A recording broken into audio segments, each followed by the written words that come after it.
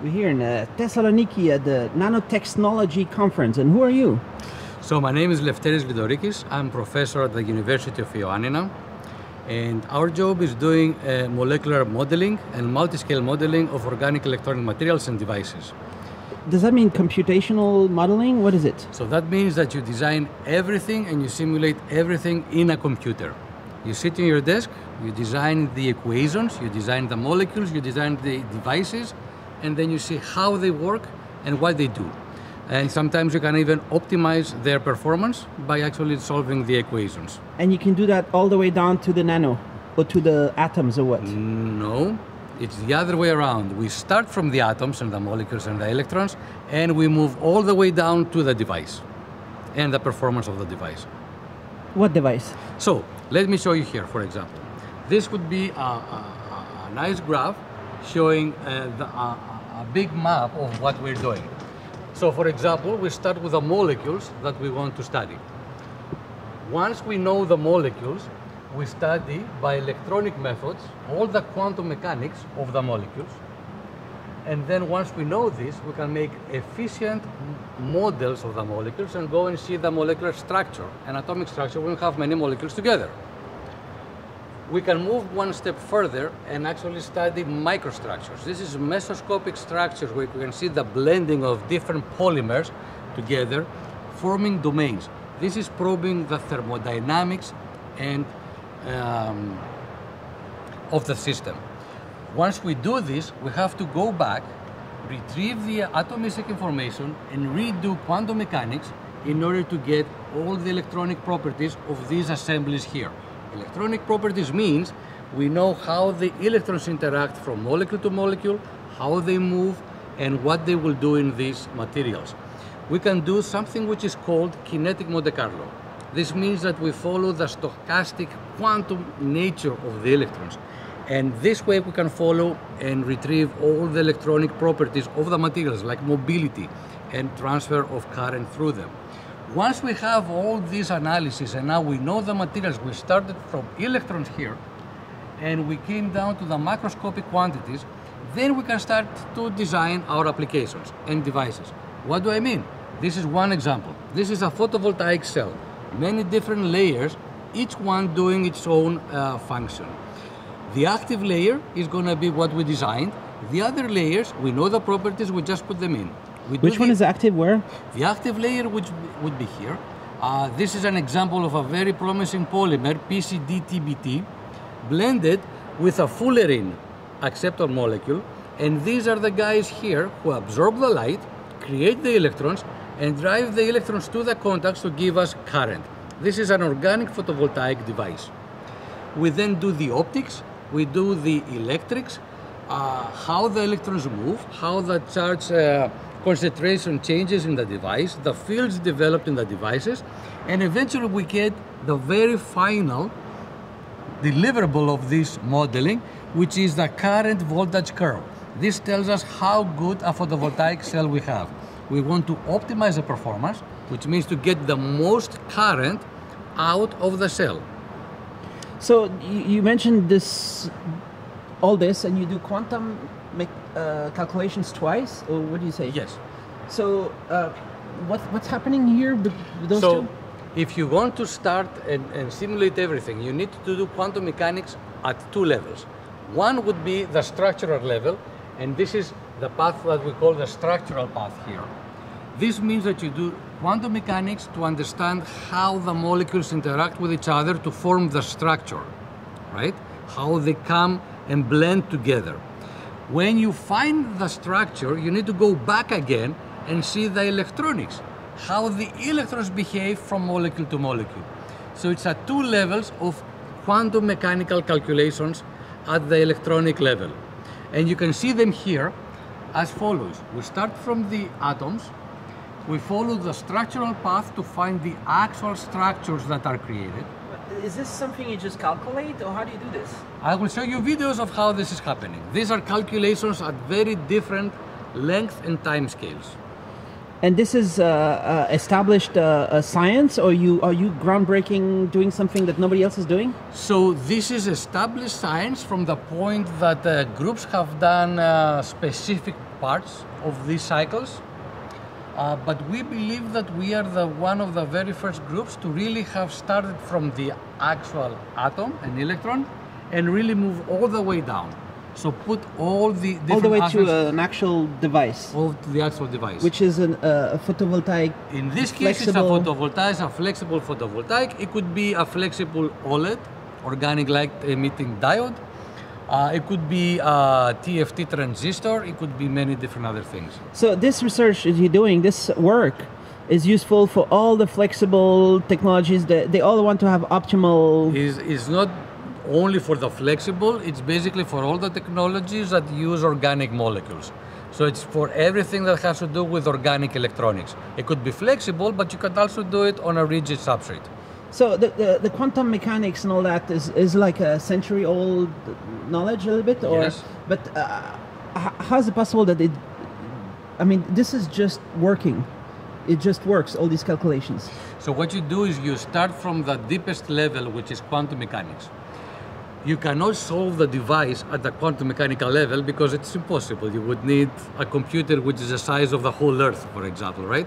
So what you do is you get information from the quantum mechanical level, abstract it, and create simpler models. These simpler models allow you to study many molecules, like here, instead of just a single molecule. Quantum mechanics is only single molecule. It's very difficult.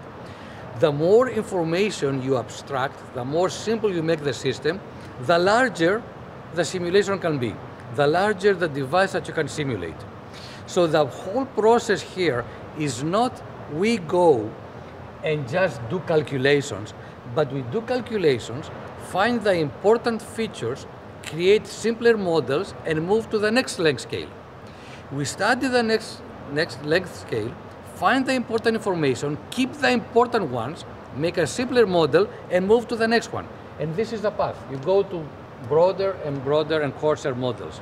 So you can only do this by simplifying in the beginning? There's no other way. But is it okay to simplify? Things are more complex. It is okay to simplify. Things are complex, right? I mean, I'm joking, but I'm not joking. But No. You have to simplify.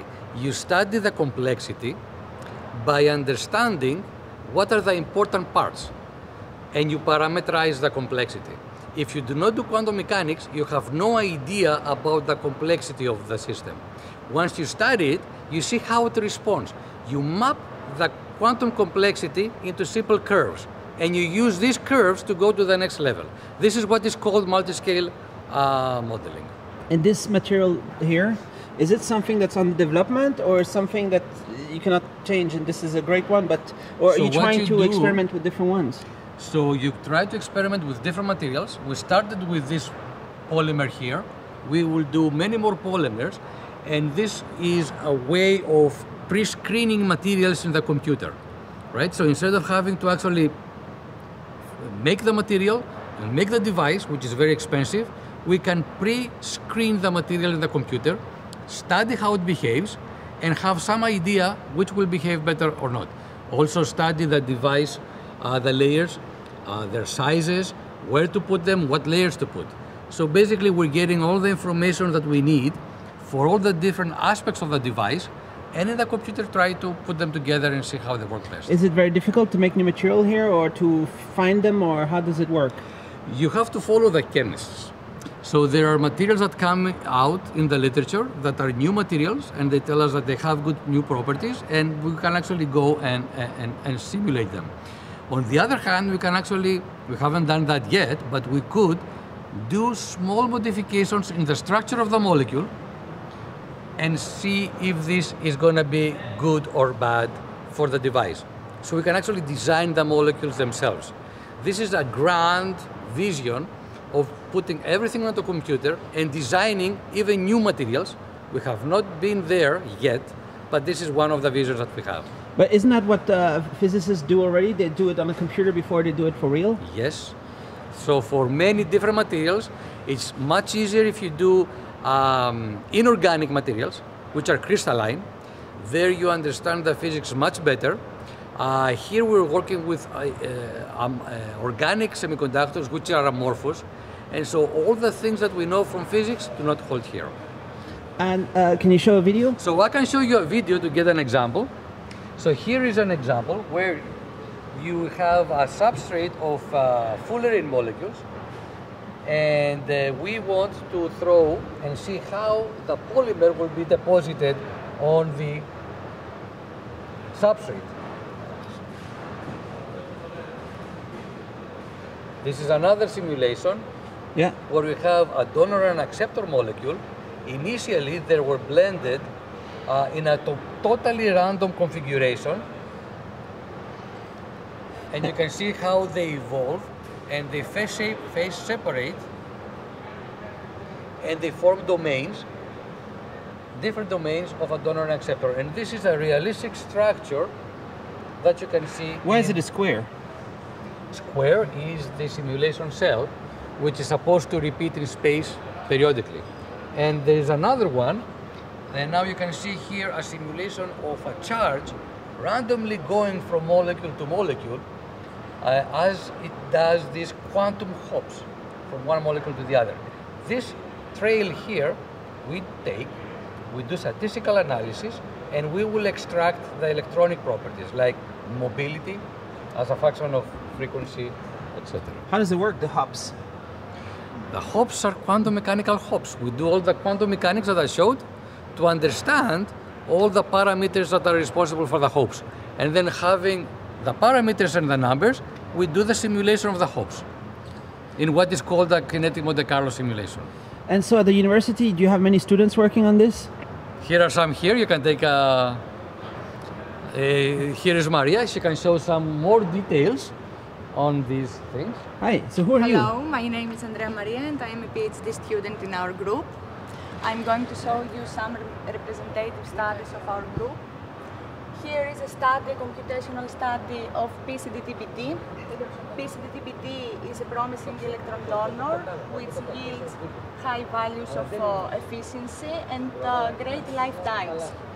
So what we want to do here is to study PCD-TBD atomistical structure properties based on ab initio methods like density functional theory and molecular dynamics. So we are starting from ab initio, DFT method, and we are dividing PCD-TBD into two subunits. So we study each one of these dihedrals, and we rotate each dihedral in order to get an accurate energy profile. When we find the best method to calculate our energy profile, we proceed to the whole polymer, and we go again the same procedure. And after that, in order to check our convergence, we go to 2 units of PCD-TBD. So we have now our energy profiles, and we know how the whole molecule behaves as we rotate each one of these dihedral angles. So we have to repeat the same procedure, but this time we are using molecular dynamics, and we are using general Lambert force field. So we perform the same procedure, and we rotate each dihedral of the molecule here. And we see that the results are different. So what we have to do, we have to calculate again some parameters of the general Lambert force field in order to fit this method with previous ab initio method. And we did this, and we came to perfect agreement.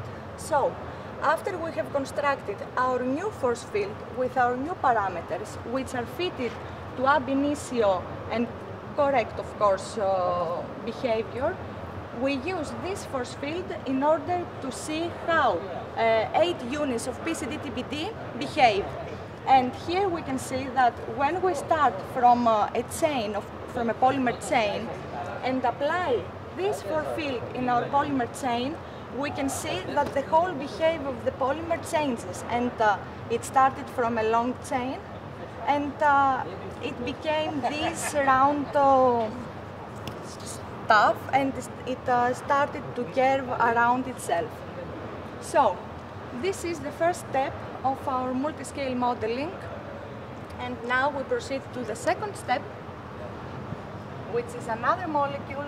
Here we're talking about ICBA, which is a very promising electron acceptor, a Fullerene-based electron acceptor, which yields again very good efficiency when it is combined with P3HD. So here we're performing a structural study and a study of charge transport properties.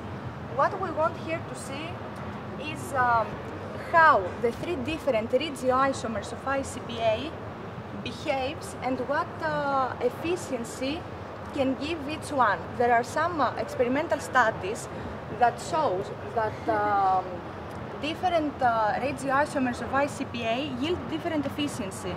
And they told us that this is due to molecular packing. So the first one that we want to see is if molecular packing is affected by different isomers of ICBA. So we perform structural simulations. We calculated different kind of distributions for the three different regioisomers, and we saw almost no difference. So we can conclude that against what experimental guys say, regioisomerism does not affect molecular packing. All right, that's cool. Maybe you can summarize something. What's going to happen in the future? What's next at university?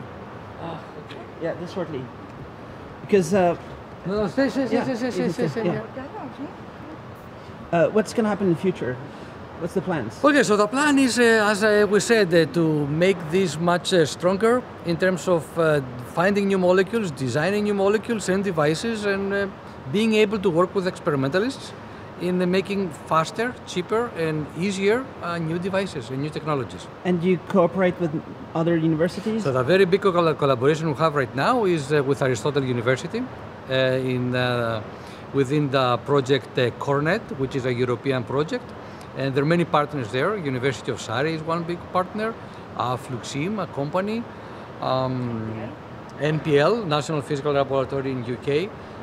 It's a big project that actually wants to do a lot of multi-scale simulations and also multi-scale characterization. This is their part from the university, Aristotle, to be able to really understand how organic electronic materials and devices behave. In parallel with this, also to make the standards and the protocols and the standards of what is the proper way to do simulations, what is the proper way to do characterization, and all of this together will basically, hopefully, help the community to move much faster and bring new technologies in the market much faster and cheaper.